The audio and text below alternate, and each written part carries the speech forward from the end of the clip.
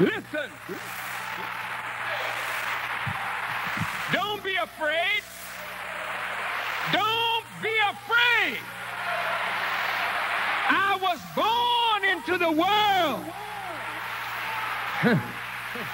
to lift up the name of the Honorable Elijah Muhammad, and I was born into the world to take on the United States government for the liberation of the black man.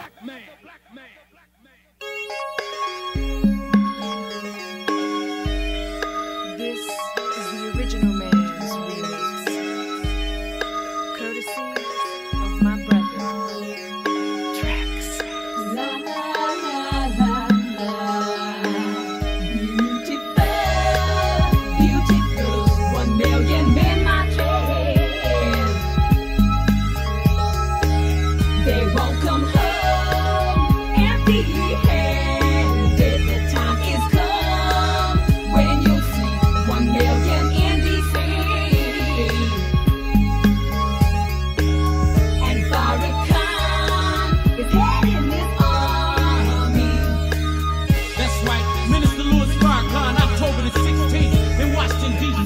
The black man finally finna shoulder our responsibilities. You understand? Ever since the day that Master Farrakhan came to town, Allah has shown His grace upon the face of His lost found. He chose the one who knew Him as the prophesied Mahdi.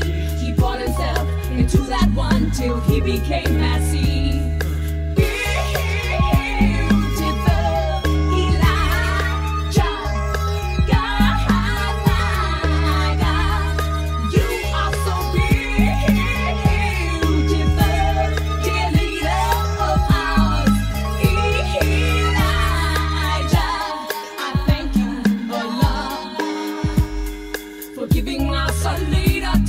Comforter and guide, not just one but two. Minister Farrakhan's on time. You've made him such a perfect light for us to find our way. I love this man so much, I have to thank you every day. Beautiful, oh Lord, my God, Master Farrakhan, you are so beautiful. Dear leader of ours, Minister Farrakhan, I thank you a lot.